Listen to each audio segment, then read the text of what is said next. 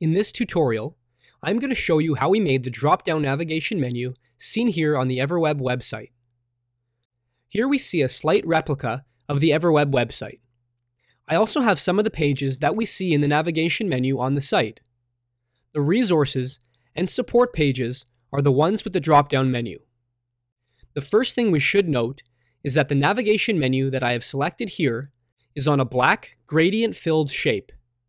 We won't get into detail on the gradient in this tutorial.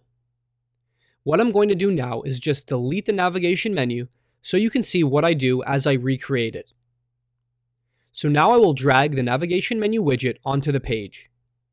With the Widget Settings tab selected in the inspector window, I'm going to modify a few values so that the menu ends up looking exactly like it did earlier. The first thing I will change is the alignment, and that will be right aligned. The padding value will be 8, the spacing value will be 24, and the minimum width value will be 61. If you are making your own navigation menu similar to this, these values are not set in stone. As I mentioned before, I am recreating the menu exactly as it was, and these are the values that we chose when we initially made the menu. The background color is lead, and the mouse over color is tungsten.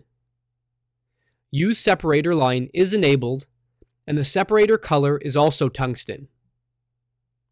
I will also change the font to Open Sans, which is the font we used on this site. I will also change the font size to 14. I'll now click on the Hyperlinks tab and change all of the colors to snow. Then I will disable underline for normal and visited, but leave it enabled on rollover. And that is how the navigation menu on everwebapp.com is created. For more helpful EverWeb tutorials, please see our additional videos and don't forget to subscribe.